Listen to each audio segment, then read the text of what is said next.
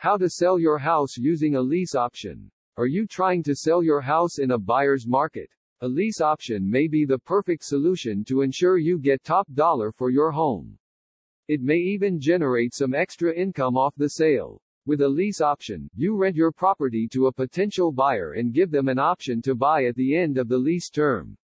Using a lease option lets you tap into a huge pool of people who want to buy a home but who aren't quite ready to make the purchase yet. Finding a potential buyer. Fix up your home. You'll get the largest number of offers if you fix up your home as much as possible before advertising. Correct major problems first, such as rickety stairs, broken windows, and leaks in the roof. At a minimum, the home needs to be habitable, livable. This means that you must provide sufficient heat and hot water to your tenant. The home should also be sufficiently safe, by having a deadbolt lock and locks on the windows. States and municipalities create livable standards for rental property. Stop into your local housing authority or town office and ask for requirements. At a minimum, the home needs to be habitable, livable. This means that you must provide sufficient heat and hot water to your tenant. The home should also be sufficiently safe, by having a deadbolt lock and locks on the windows. States and municipalities create livable standards for rental property. Stop into your local housing authority or town office and ask for requirements. Consult an attorney. Not every state allows rent-to-own agreements, so you should consult with a real estate attorney before putting your home on the market. You can find a real estate attorney by contacting your local or state bar association and asking for a referral. Also have the lawyer walk you through the process, even if you don't want to hire them. Of course, hiring the lawyer can make things easier on you. They can draft the lease option contract and negotiate on your behalf. They will also review required closing documents. Also have the lawyer walk you through the process, even if you don't want to hire them. Of course, hiring the lawyer can make things easier on you. They can draft the lease option contract and negotiate on your behalf. They will also review required closing documents. Advertise. Lease options are not that common. Perhaps for this reason, they typically receive an overwhelming response, so you will likely have plenty of potential buyers to choose from. You can advertise the home using the following methods. Put up a sign on the property. Make sure to mention that your home is rent to own. Also state the monthly rent if you've settled on a sum. Place ads in the local newspaper or circular. Advertise online.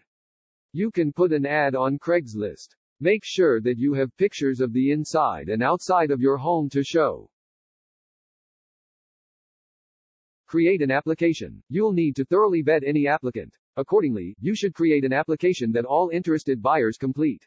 Make sure your application requests the following: name, date of birth, social security number, ID number, driver's license, passport, etc., current address, previous addresses, employment history, name, contact information, dates employed, gross pay at each job, bank accounts, name of the bank and current balance, credit card debt, whether the applicant has ever been late with rent, criminal history, applicant's signature authorizing a background check, name, date of birth, social security number, ID number, driver's license, passport, etc. Current address, previous address, employment history, name, contact information, dates employed, gross pay at each job, bank account, name of the bank and current balance, credit card debt, whether the applicant has ever been late with rent, criminal history, applicant's signature authorizing a background check. Perform background checks. You need to look at potential buyers as potential tenants, and you don't want to do a lease option with someone you wouldn't rent to. Accordingly, you should do a background check on each applicant. As far as the applicant's credit history, you probably don't want someone with serious credit trouble, but at the same time you may want to be lenient. Many buyers who choose lease options do so because they have some blemishes on their credit and want to improve their profile before applying for a loan.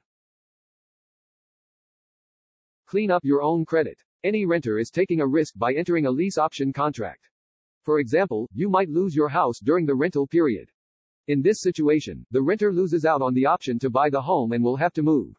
Although leaseholders with an option to purchase don't typically check a seller's credit, you may want to clean up your credit history just in case. Get a copy of your credit report and look for mistakes. Dispute any errors with the national credit reporting bureaus. Pay off debts as best as you can. If you are selling your house because you're in financial trouble, you can expect buyers to be leery of entering a contract with you.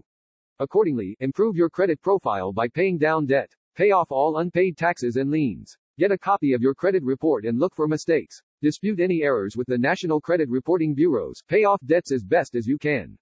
If you are selling your house because you're in financial trouble, you can expect buyers to be leery of entering a contract with you. Accordingly, improve your credit profile by paying down debt, pay off all unpaid taxes and liens. Pre-qualify your tenant. It's a good idea to contact a loan officer or mortgage broker to at least discuss the potential buyer's prospects for obtaining a mortgage at the end of the lease. The longer the lease term, the more uncertainty there will be. However, you'll want at least some idea whether or not your tenant can qualify for a mortgage when the option comes due. You can also ask the potential tenant to contact a mortgage broker. Have the broker send you a letter explaining whether the tenant will qualify. It's also important not to enter a lease option agreement with someone who can never possibly qualify for a mortgage. Renting to this person borders on a scam. The lease contract should include timeline checkpoints for the buyer to keep them on track and make sure they remain eligible for a mortgage at the option deadline. If they can't meet these checkpoints, they'd be in default of the contract and you'd be able to either reclaim the home or adjust the contract to give them more time.